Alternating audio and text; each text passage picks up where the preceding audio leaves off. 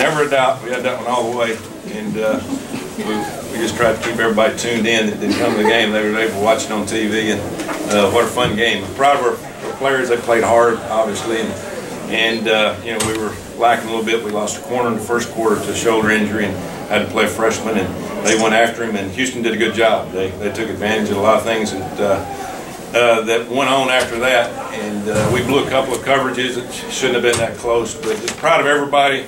You know, 7 straight weeks to win a conference, and knowing we had to win them all, kind of like last year. Last year we didn't quite do it. This year we did it, and it's hard to win a championship in major college football. I think this is 5 out of 7 years for the Bearcats, and we do have a football team in this town, and I'm proud of it, and we're going to get better and better. And you got a lot of happy guys out there, a lot of seniors last home game, and you've got a lot of guys that after we lost our 3rd game, seniors came in and slammed their hand on the table and said, "That's it, no more." And I think they got everybody's attention, including mine. So just fun to see success, you know, when you've had adversity. And it wasn't pretty. Proud of Munchie coming in, taking over. Gunner just cramped up at halftime, couldn't go after the first play. And he came in and did a marvelous job. Some guys made some plays. Mike Boone, probably the MVP of the last few weeks, how he's played. And I didn't play him to midseason. That shows you how good a coach I am. So, you know, I tell y'all all the time, it ain't about coaching. It's about players. And players overcame us many times this year. So it was a fun day. It was really fun to see these guys with a smile on their face all throughout the game. They never thought they'd lose the game. I wish they'd have told me, but it was hard fought all the way down to the end. Questions? You kind of joke about not playing Mike this first 5 games, but did that do anything to give him fresh legs? Where when he did finally get his chance, he was, you know, yeah, you know, he feeling probably good? did. But if we played him, he wouldn't have played that much anyway.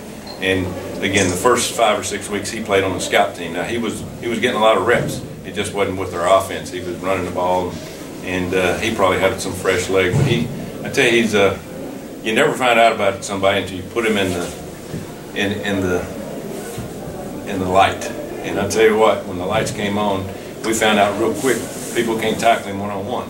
And he made people miss, and he got some crucial first downs for us in the last seven weeks since he's been playing, as Rod did, as our offensive line blocked. But our running game has really been the difference in what we've done. We knew we could throw it, but when we needed to run it, we were able to get some production out of the running game with our running backs and offensive line. Obviously not the way you had it drawn up, but nice on senior night for Munchie to get in there and get a chance to help you close out a win. Yeah, you couldn't draw it up any better, you know, for Munchie and what he's gone through. You know, I look up there and we've got an 18-point lead almost going into the middle of the 3rd quarter, but I thought back to Thursday night and watched 2 other teams in our conference do the same thing, and it came down to the end. You knew it was going to be like that. You know, they do a good job at Houston. They've got a lot of good athletes. At number 1, you know, what can you say? We couldn't tackle him, and he got in open field and made a lot of big plays. And so he was exciting to watch, but we just got just enough, and we weren't going to let him run the ball. And when they got the ball to the 13-yard line, we were going to make him throw the ball and just see if he can beat us throwing it. And he couldn't do it, and we made some plays. You say Gunner wasn't able to go even when he came back to the sideline? Well, he came out, and you know, of course, one play, and he just totally locked up. And so they'd bring him inside and IV him. Then he'd come back out there, and you know, being IV, not knowing being in the game and being loose and all that. You know, we just, hey, Munchie was playing good. You know, if Munchie'd been struggling, it'd been different. But we weren't about to take Munchie out. I mean, he was on top of it. He was going to compete. He was going to make sure we won that game.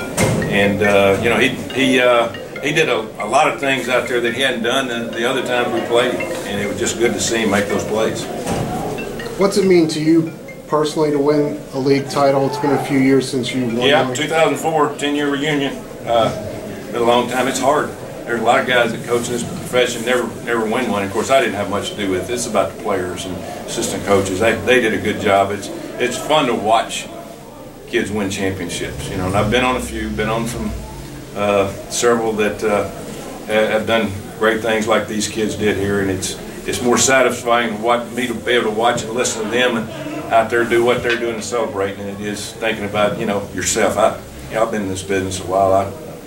we know we're going to win and lose games, and we got another years. But those seniors out there didn't have another year, and so to win that, they can take that with them for years to come and tell their kids about what happened and how we won it.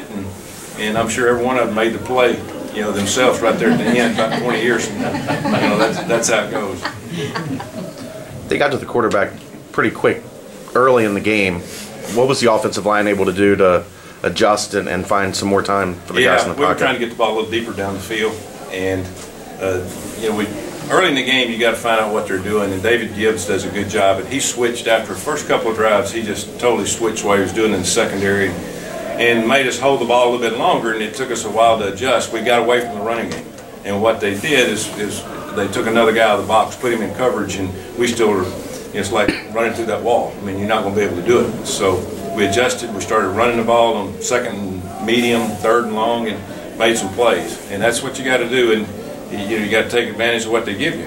And sometimes as coaches, we get a little hard-headed. But again, I want to thank all these coaches. They did a good job, and much maligned all of us were after the first 5 games. But you know, they never lost their focus and confidence. You know, they're professionals, and players responded. That's what you want to do as coaches. You want to see if they respond to you, and the kids responded. That means you're doing your job. Do you have any more thoughts on which bowl game? No, I think the Rose Bowl's taken. No, we you know, it doesn't make any difference. You know, it'll be 1 or 2 or 3 bowls, and we're going. There's going to be there's going to be some people left out that won 6 games, which is unfortunate, but it's the way it is. You know, we get to 9, and that's huge for us, and hopefully we'll get a few votes and move up a little bit. And, we had a lot of recruits here today. It was a great atmosphere for them to see. You know, they're in there high-fiving everybody. And, you know, that always helps. You know, winning makes everybody feel good, and there's a lot of people that's feeling pretty good right about now, knowing that there's no work tomorrow. We don't have to watch film, and we're having our senior banquet early in the morning because all their parents are here. And it's going to be a fun night for the players and their families, and a fun week coming up because they know they don't have to listen to me. Thank you. Thank you.